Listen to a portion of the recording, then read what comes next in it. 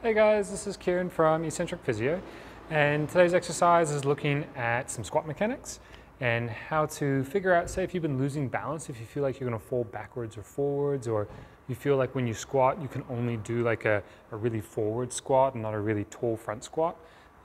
This will be an exercise to help you sort of improve those mechanics and sort of figure out why and where you're at.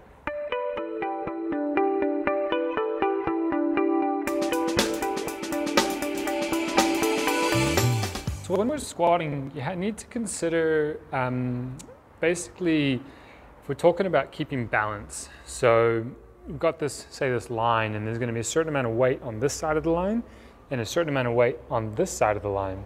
And that weight in this context is our body weight. And that's shared across this line, so kind of like a seesaw, right?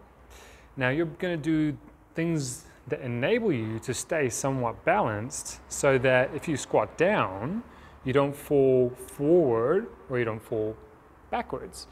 And part of the reason for that is if you're about to fall backwards or about to fall forwards, then your main priority becomes not falling, and it becomes less so about demonstrating power and strength. Sometimes weight can be assistive though.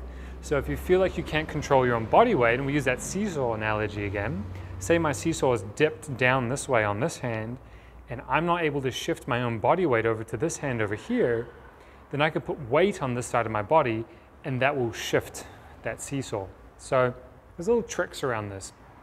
That's why sometimes people's squats improve, or their overhead squat improves. Maybe they have the mobility, but they just don't have the ability to create tension where they need to create tension. And that could be for many reasons, depending on where you've had previous injuries.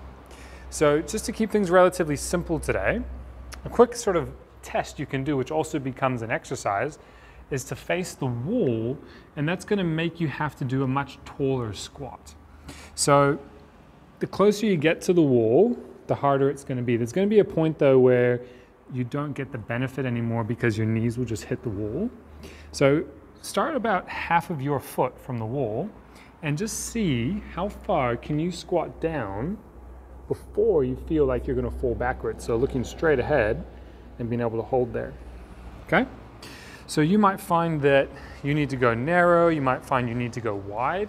It depends on the shape of your sockets for your hip and how much capacity you have within those sockets.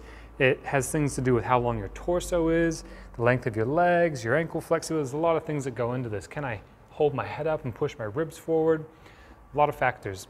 So without thinking too much about all those individual things, just come down and find the point where you feel like, if I go further, I'll fall backwards. And when you find that point, come to it and then just back off slightly.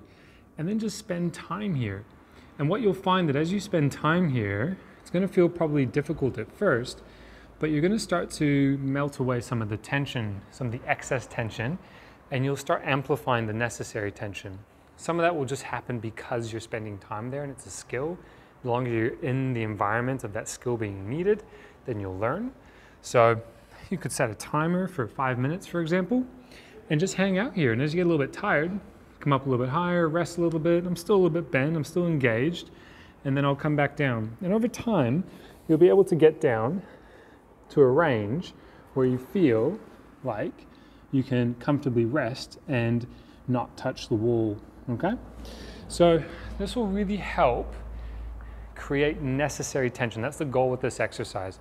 Can I create the necessary tension not to fall, and can I reduce the excess tension, which is, it could be restricting my movement, or it could be adding excess effort to try and execute the movement. So quite a simple test, but I think quite, it's better, I guess, done than talked about.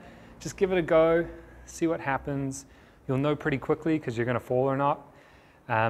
People's solution not to fall would be to shift weight forwards, right? And so if you find that your squat technique is very much hip dominant this way, or like a low bar squat, then you'll probably find that this is challenging too if you also struggle with a front squat. That being said, the weight of the front squat might help you by shifting that weight forwards instead of your own body weight. And you kind of see what I was talking about earlier. So see if you can master the weight of your own body weight. We're not saying this is a precursor in terms of a necessary ability to demonstrate sports performance, but having the ability to choose where you are in space has its benefits when you get into a bit more random environments and you might react differently. A little bit different in terms of like a closed environment, say like powerlifting, but that flexibility can still be helpful in terms of helping to generate power, but discussion for another day. So give this a go and let us know what you think. And just remember that the test can become the intervention or it can become the exercise. So get better at doing that test. So spend time here and you'll start to see things improve. Each will be individual for each of you. If you like this video, then please hit like below. Otherwise, to check out more of our content in the future, you can subscribe to our channel by clicking our logo over here. And to check out our latest video, click up here.